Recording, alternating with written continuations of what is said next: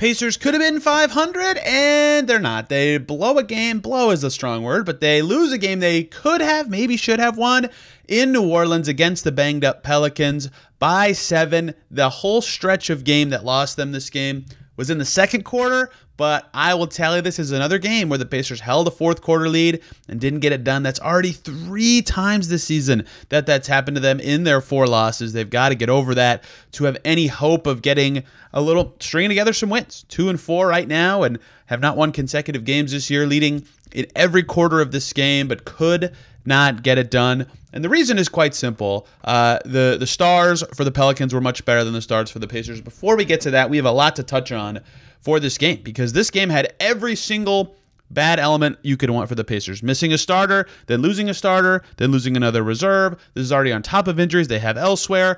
It just was a bad night in so many ways for the Pacers. The way they lost, what else they lost.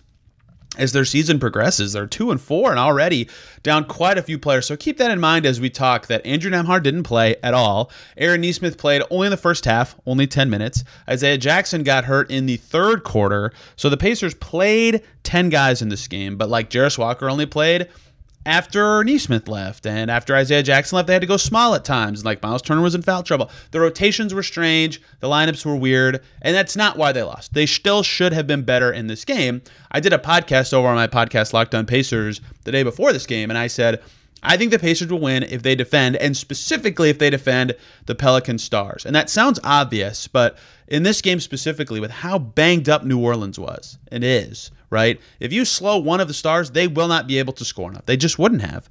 And then, in the end, that didn't happen at all. Ingram, 26. Zion Williamson, 34. They combined for 60 points, 12 rebounds, and 17 assists. They are both plus 17. That's the game.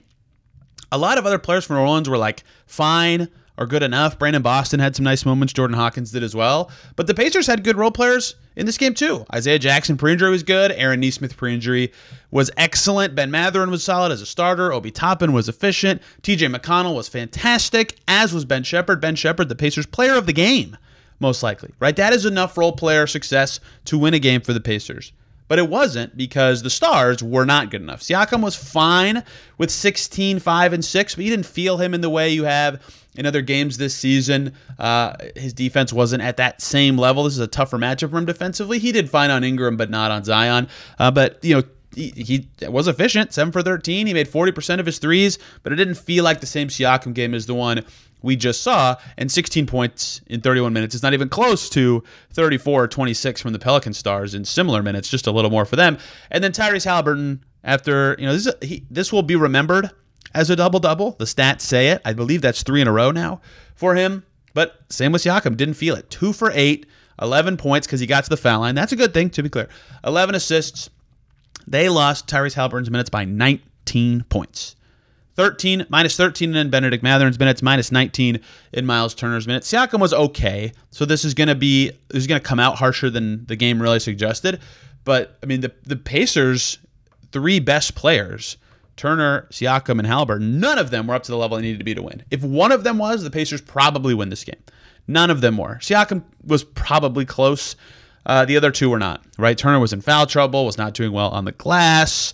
Wasn't forceful enough inside. 4 turnovers for Miles Turner, too. That was really killer. Almost a third of the Pacers' full turnovers.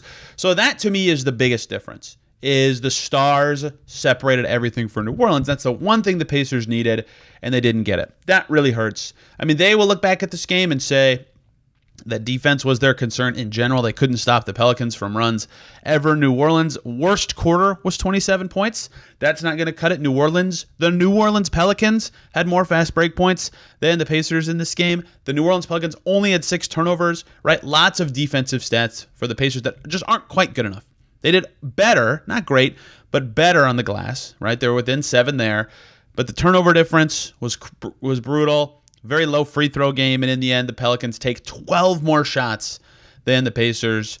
I mean, it's impossible to overcome, especially when the Stars are among those 12 shots for New Orleans and crushing it. So if you remember this game, a game the Pacers could have won, winning big, up 13 in the first half, winning in the fourth quarter, finding success with important players, They did not get enough from their stars and could not stop the other team's stars to any extent to get it done. It's been a theme of their entire season.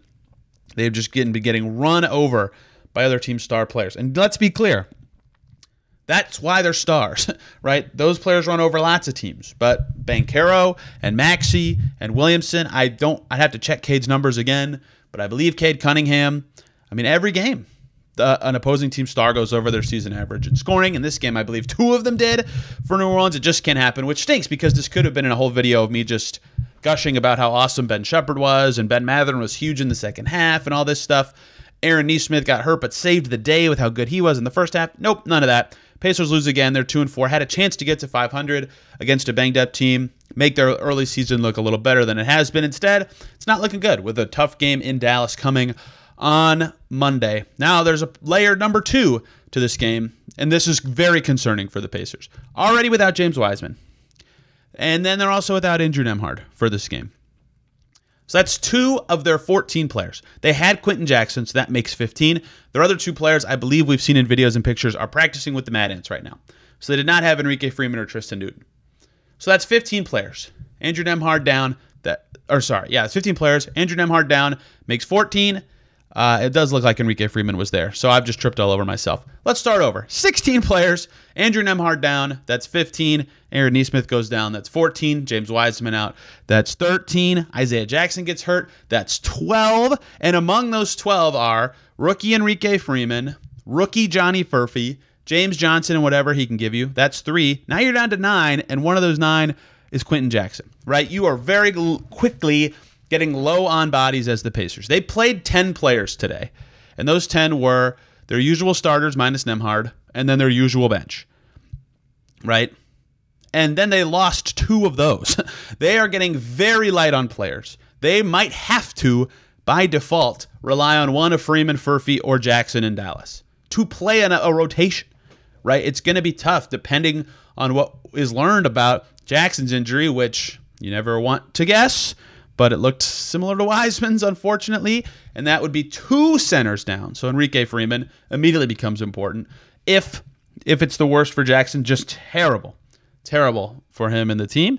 And Nesmith looked like he hurt his ankle kind of twice. His didn't look like the worst thing, even though it still looked very painful on his ankle. We will see where this goes. But if the Pacers are down 2 starters and both of their reserve centers in Dallas, that's going to be a tough game. They need all the firepower they can get to beat the Mavs and get back on track, and they might be extremely light on available bodies going forward for an already 2-4 team that has a brutal early season schedule. Terrible timing. They needed this game very badly. They needed the Philly game very badly. Either one of those games won, they would have been playing bad and still be 3-3, and people could be like, okay, once they click, it'll be fine. Instead, they give up another one where they're winning in the fourth quarter.